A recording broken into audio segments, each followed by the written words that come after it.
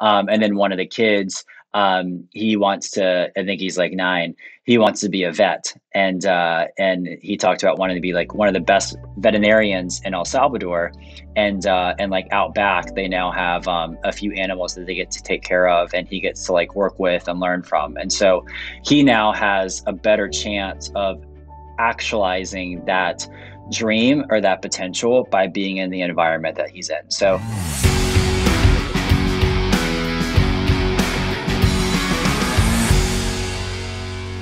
what's up, everybody, and welcome to the show today.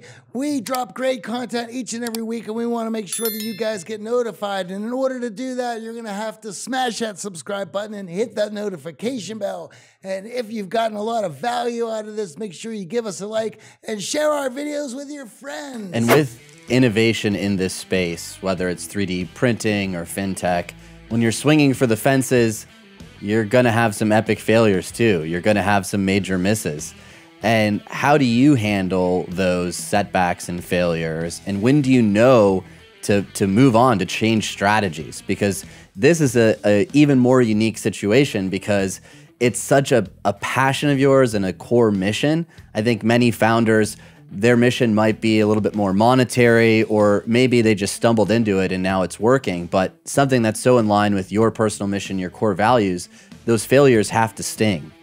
yeah, for sure. I think they sting, but if you set them up in the right way, like when we set up more risky projects, you have to obviously be willing to take a risk where if something doesn't work, then you're going to learn from it and you can move on. I think there's a big difference in taking what I call calculated risk versus just dumb risk, right? A dumb risk would be, I'm just going to kind of bet 50% of the company on this thing that I'm not sure about. I mean, that's very rare. Like you need to have an insane amount of conviction to do that. And some people do that from time to time. Like that's definitely not me or us. Like we try to take calculated risk where we'll take a risk and like, we don't want it to fail, but if it fails, like we're going to be okay. Right. That could be, like maybe 10 or 15% or even higher, 20% of our budget for that year, which sucks and is not what we want or intended to. But the worst case is we tried something that we thought had breakthrough potential. We learned along the way, and we can either take those learnings and try something similar, or we can say, you know what, this is just too hard and we need to go put our efforts out elsewhere. Yeah, and I think understanding that the risks are worth it based on past risks you've taken, right? Being able to take those lessons with you throughout all of this helps quite a bit. When you now have an opportunity to change people's lives, I mean, when we think about housing, it fundamentally will change that family's life and multi-generations of that family. What are some of your favorite success stories? Because when we think about charities that really have impact, yes, there are large numbers and everyone can get behind this idea of millions, but when you think about the actual stories of changing lives, that's what really get people to open up their wallets. What stands out from your experience thus far? Yeah, I'll give one story. So there's a family, and so news story's a little more than about 6 years old, and one of our first communities was built about 5 years ago in an area called Nuevo Cuscatlan in El Salvador. And it was a family of 5. When we were building this first community, like it was really cool that we were building it, but it was also the question of, well, this is one of our first ones. What's it going to be like in 5 years, And so I got to go back there about a couple months ago. It was my first time traveling to the field since COVID.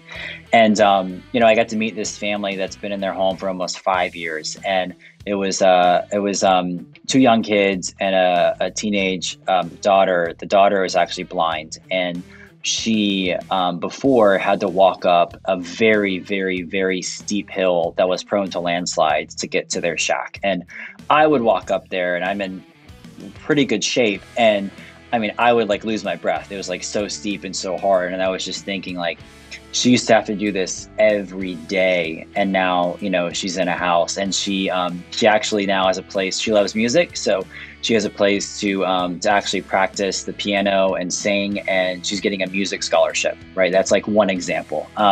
Her parents, by having a new home, have increased their income enough to where they've actually built an additional room onto the house, another bedroom that's actually their daughter's now has her own bedroom for the condition that she's in. And we didn't fund that with charity. They paid for that themselves. They built that themselves because their income increased by having the house.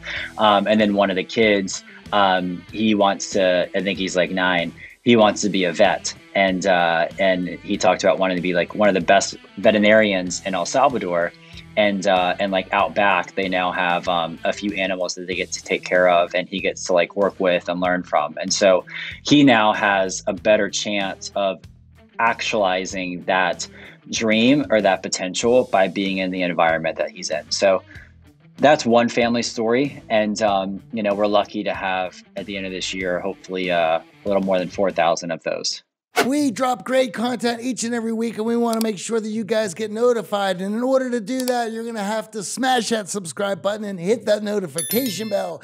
And if you've gotten a lot of value out of this, make sure you give us a like and share our videos with your friends. Congratulations on all the hard work. As someone who started in their 20s as a very young leader to where you are now, if you could go back in time and give yourself advice, what advice would you have for you starting out in your 20s? Man, I love that question. I would say to be absolutely obsessed with learning, but don't just stop at learning. Also, you have to do, right? You have to take risk. I would say that your 20s is, I would argue, probably your best time to go out and take calculated risk with your career. It doesn't have to mean, not everybody's listening has to start their own organization, right? Of course, but it could be maybe joining a startup. It could be going into a different career that, on paper, your friends or your peers would be like, wait, why are you going to do that? Like, that's different, or that's not the same as the route that you could go. But if you feel that pull to do it, like, you have to do it. You have to do it, or you're going to regret doing it. And the other thing I would encourage somebody with is, even if it doesn't work the way that you want, you're truly going to learn more than going a traditional, safer route. And that is going to have a bigger return. So I would just say to somebody in their early 20s, to learn obsessively, to take action, and to do something that is against the status quo if you feel a pull to do that. Excellent advice for everyone in our audience who may be at that exact same crossroads, wondering themselves. We love asking each of our guests what their X factor is, what it is that makes you extraordinary. What do you think it is for yourself? What is your X factor? Yeah, I think that, I'm by no means like pretty much ever like just the smartest person in the room. Like over the last, I guess, 5 years, my resume has gotten a little better than where I started from, but I still view myself as very much, an underdog. I think my X factor, my advantage has been, there's a mantra that bold ideas attract bold people, and fortune favors the bold. And I think that's probably been one of the main reasons for some of the growth we've had and my learnings is like realizing that it's scarce to do something bold, right? A lot of people talk about it. A lot of people think about it. There are not many people that actually do it. And so just by actually doing it is scarce and is actually rare and is different.